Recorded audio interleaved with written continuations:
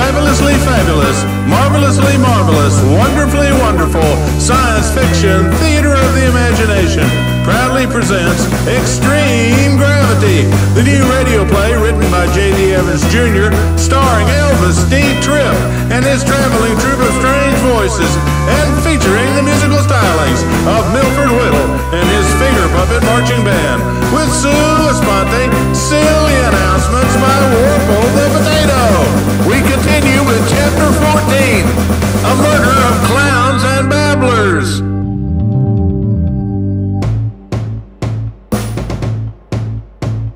Bacra and Suzanne were watching on their remote viewing screen as Professor Darkstone began exploring the Slammer clown ship.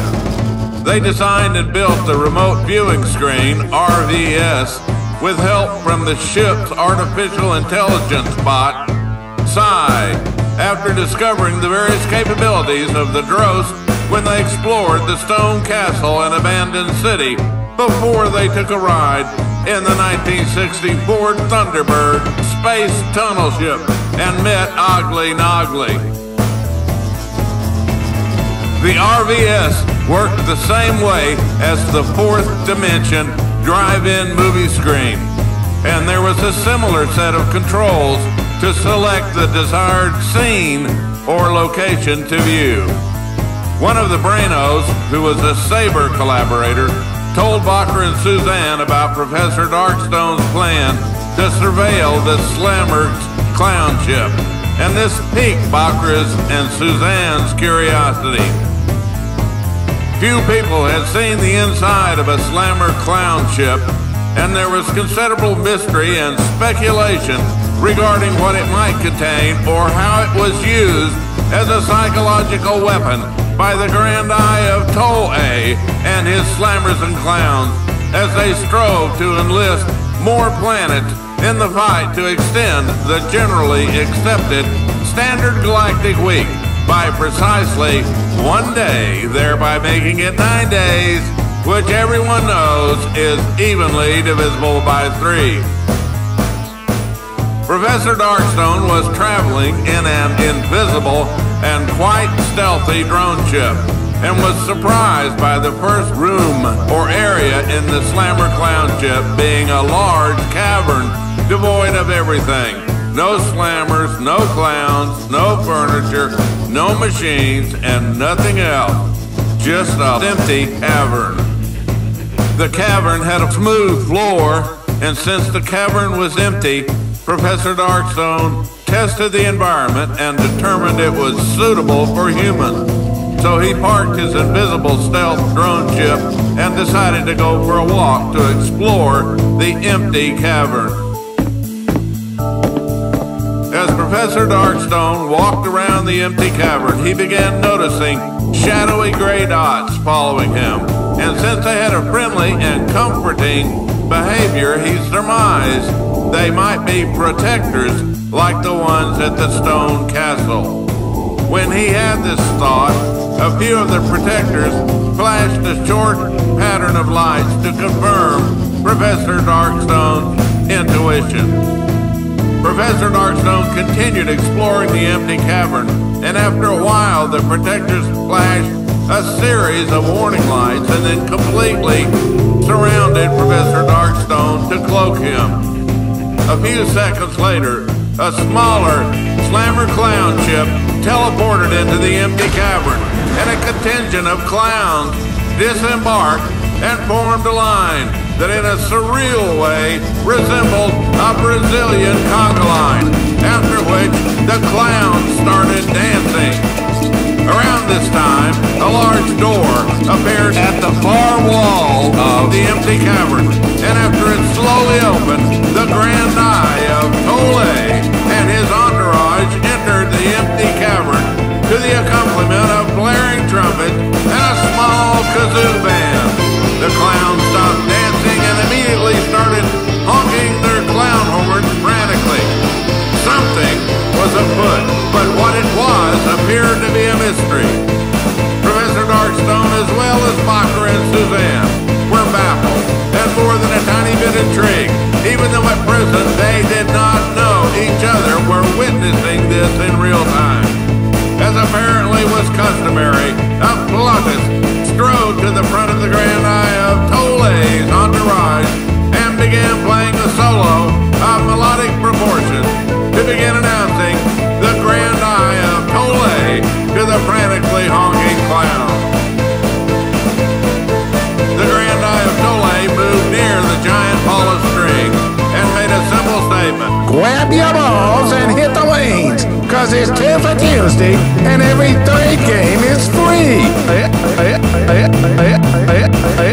The Grand Eye of Tolle abruptly turned around and walked back through the large sliding door, followed, of course, by his entourage of trumpeters, kazooists, and the single flautist. The clowns stopped honking their horns and grew suddenly quiet.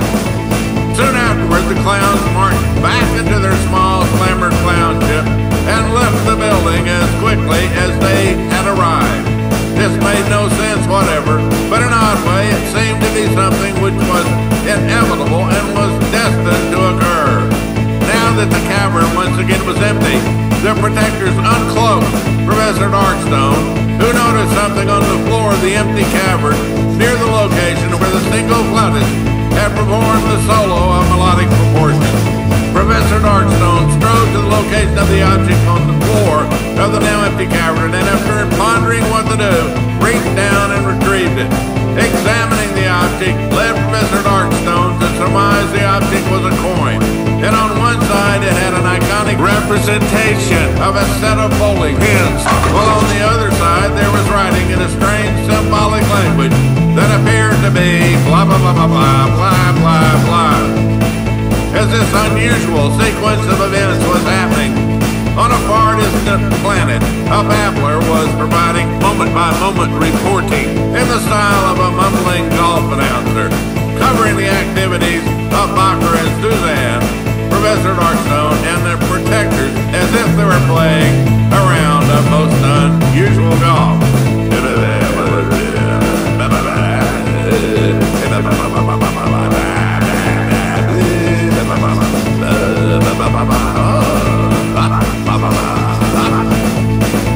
Ramonculus, the overlord of the 13th dimension, was an aficionado of golf announcing and found this to be very interesting, even though on many levels it made no actual sense. Ramonculus resided in an extended Calabi yacht brain and entertained itself by creating cyborg mermaids, playing water polo, and watching golf tournaments. The current activities were entertaining, and whether it made sense in one way or another did not matter so much to Ramonculus.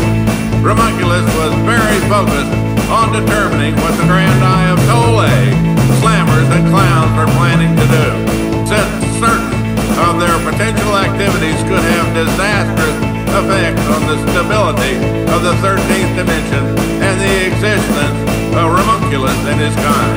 The primary matter involved gravity, and this was the reason Ramonculus also monitored the gravity generator being built by Bacher and Suzanne on the asteroid. Insofar as Ramonculus was concerned, the less everyone in the lower dimensions knew about the true nature of gravity, the better. Let them continue to believe gravity is the weakest force of all. Let them continue to believe gravity is the weakest force of all. Let them continue to believe gravity is the weakest force of all. This was the Ramonculus mantra. Professor Darkstone returned to the invisible drone ship and clicked a few controls that miniaturized the invisible drone ship and himself. Then he guided the invisible drone ship out of the now empty cavern and began exploring what appeared to be a maze of tunnels and walkways similar to what one might find in a submarine. There were slammers and clowns moving about, often frantically as if something important was going to happen. And after wandering through the maze of tunnels and walkways for a while, Professor Darkstone spotted a room that looked to be interesting in what might be an important way. Inside the room, Professor Darkstone saw a murder of Babblers having a rather intense conversation about something incoherent with an equal murder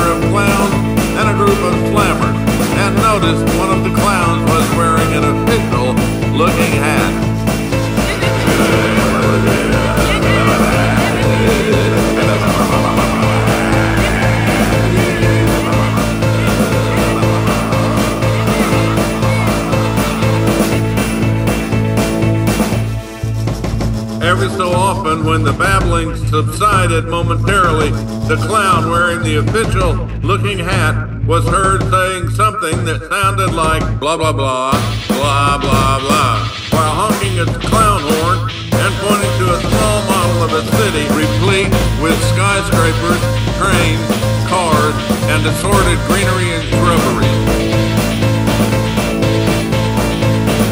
When the clown did this, the babblers became excited and once again started babbling incoherently, while the group of slammers appeared to be confused. The interaction between the official-looking clown and the gaggle of babblers continued until an even more official-looking clown entered the room and began dancing and honking its clown horn. As soon as this happened, everyone, including the group of slammers, began clapping, and yet another clown entered the room pushing a cart on which there was an elaborately decorated, large, multi-layer cake in an Art Deco style on which the phrase blah blah blah blah blah blah was written in licorice jelly beans. This made little if any sense to Professor Darkstone and Parker and Suzanne, but it must have made sense to the clowns, slammers, and babblers, although it was unclear precisely why. Then, in a surprising and unanticipated event, the top of the Art Deco cake blew off, and a cyborg mermaid stood up and announced Ramunculus was going to make a small speech to the group.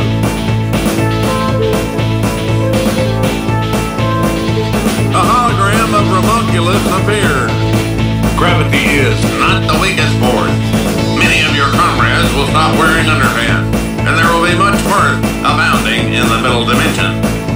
Ramunculus instantly disappeared, and the cyborg mermaid made her own announcement to the group.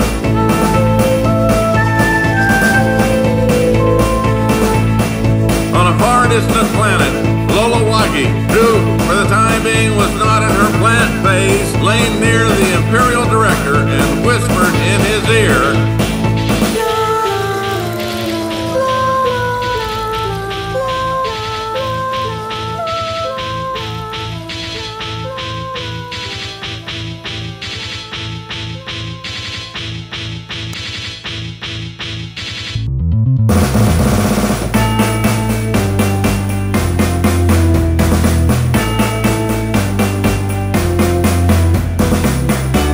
and thus ends the 14th chapter of Extreme Gravity, a murder of clowns and babblers.